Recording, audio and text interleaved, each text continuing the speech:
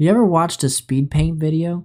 When I was a kid, I used to watch like 12 of those suckers right in a row. And then I'd feel the power to draw course through my veins. And then as soon as I started drawing, my hand said, "Nope, you still suck. You will never be as good as them."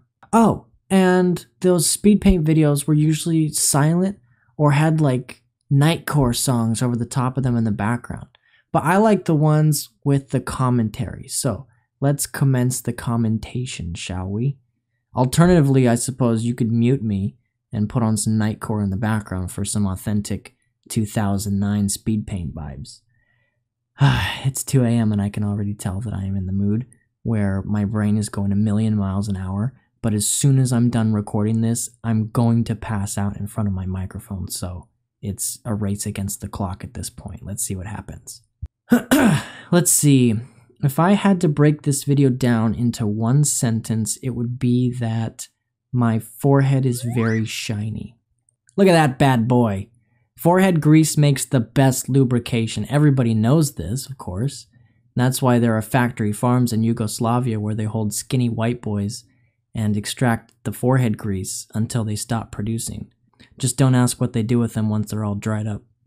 Speaking of greasy foreheads though, here's a bit of a history lesson for you. Forehead sauce, popularized in Louisiana by Henry Fordhead, became the official Louisiana state food on April 20th, 1969. This was, of course, before Mr. Fordhead switched to manufacturing automobiles and changed his name to go by the more marketable moniker Henry Ford, which is what most people know him as now. And it's like, so what?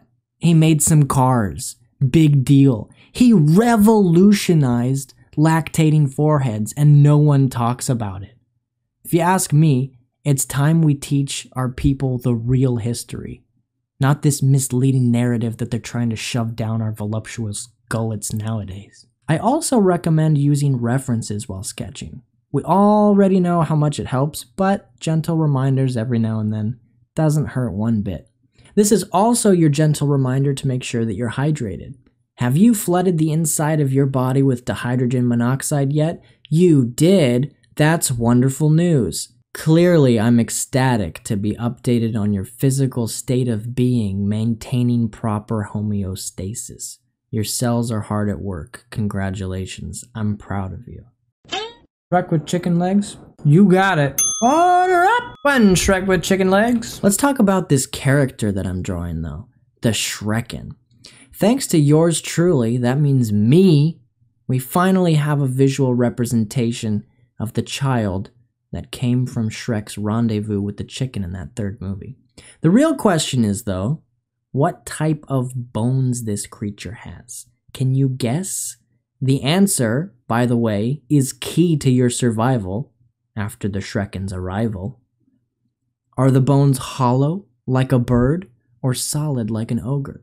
These are the questions we need to be asking ourselves so that the next generation can be prepared for this dying world we've forced them into. Because if they're hollow bones, that makes this beautiful specimen lightweight and possibly capable of flight, but also susceptible to blunt force trauma. And if they're solid bones like an ogre, they can withstand considerable impact, but they're more dense. The answer?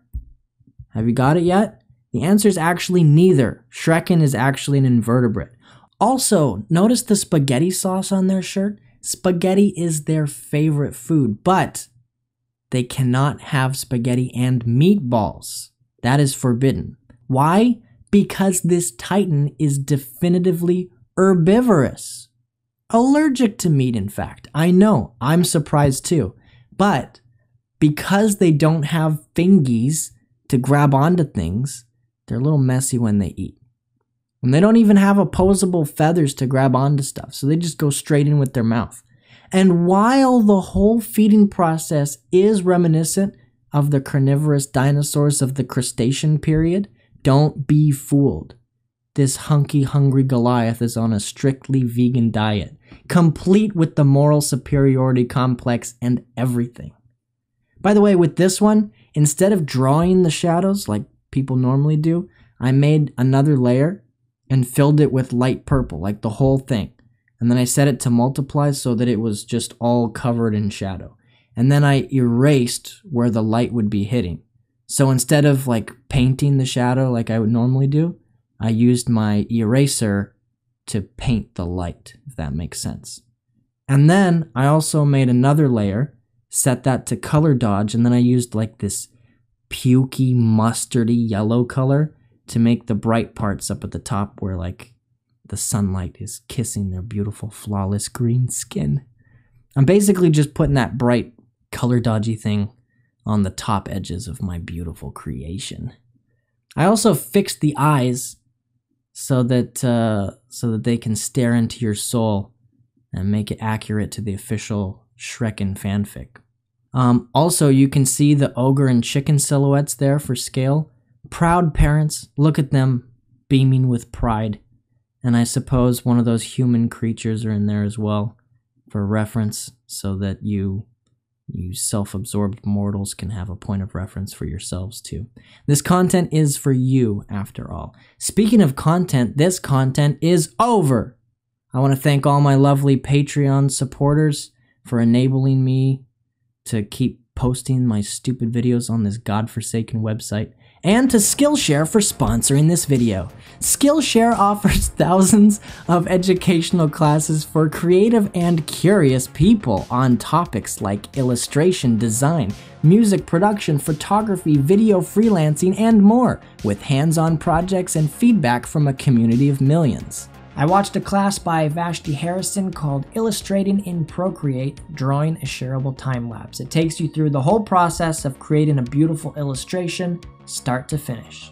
Most classes are under 60 minutes with short lessons to fit any schedule, no ads, and they're always launching new premium classes. The first 1,000 of my subscribers to click the link in the description will get a free trial of premium membership so you can explore your creativity. You can squeeze a lot out of that free trial, you can cancel anytime, and if you decide to keep learning with Skillshare, it's less than $10 a month with an annual subscription. Link in the description to try it out yourself. It's worth a try. I hope this video was informative because you're going to need all of this info when Shrekin begins their occupation of our dimension. Good luck, and may God have mercy on your soul. Peace and love, my friends. Take good care of yourself while I'm gone. Bye.